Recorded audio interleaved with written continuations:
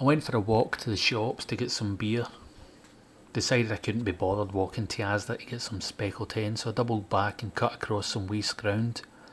Underfoot are crumbled bricks, a russet coloured square hole in the ground. I cut diagonally across, stepping on strips of metal that sit upright as my foot rolls it, then clangs back down on the brick. Old industry, old warehouse or factory, old jobs and old workers. The ground bones of the past employees may as well be lying there, buried amongst the rocks that used to house them 5 days a week. 5 days a week before the P45 flapped through the letterbox and onto the floor of the hallway. News that no one wants to hear. News that you are no longer needed. I wonder about the people who walk past or take a shortcut across that piece of waste ground. Some who maybe work there. The place I used to work, now rust-coloured dust in a hole in the ground. I had friends there. I remember the time Mad Archie was operating the lathe and nearly took his thumb off. He was still up the pub that night. Didn't play darts for a few weeks though. Thumbs up Archie, that's what we called him after that. I still see him on his allotment when I'm walking past with a dug. We gab through the fence. Big white scar running the length of his thumb. Gives him grief in the cold, he told me once. The last time I saw him, he fed Duke with a piece of Mars bar he was eating. Duke slabbered it up and then sucked it back up again. In thanks, he nosed Archie's hand through the gates and licked his chocolate fingers. The time before that, Archie called me round the gate and led me up to his shed. Cracking wee shed he's got. Built it himself and painted it a dull mossy green.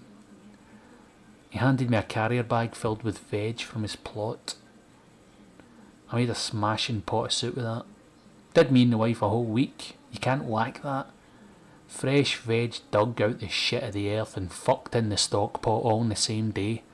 None of that sitting under fluorescent tubes in supermarket pish. No plastic wrapped garbage. When I was chopping this stuff I could still smell the manure. You don't get that in Asda. Horse shit doesn't sell a nice carrot. People want them shiny and bright orange. They should get fucking Graham Norton advertising Asda carrots. I wonder who's got the job of washing all the wee carrots. I can mentally imagine the layout of the old workshop. I can still hear all the noises contained under its corrugated roof, and the noise of the rain in the roof in the morning before the machine started up. Fucking magic. It's a sound you only miss after it's gone.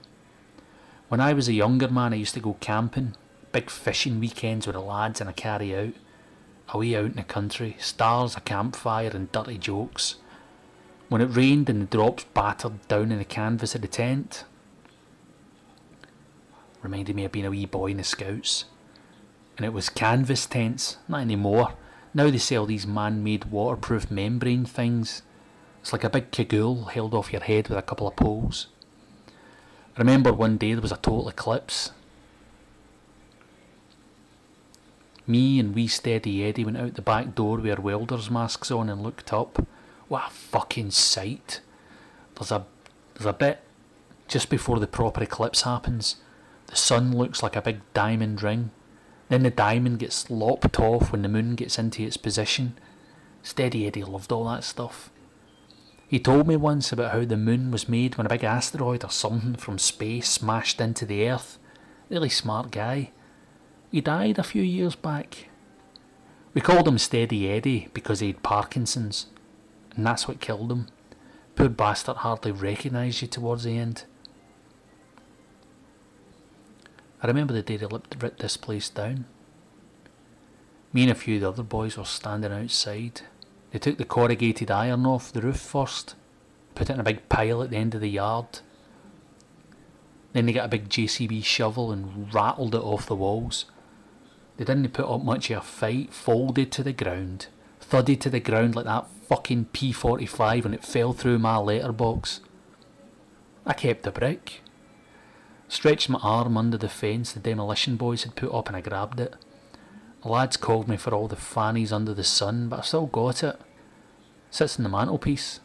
She kept saying she was going to bin it, but when we got that new 3-piece terracotta coloured suite, she decided that she liked it.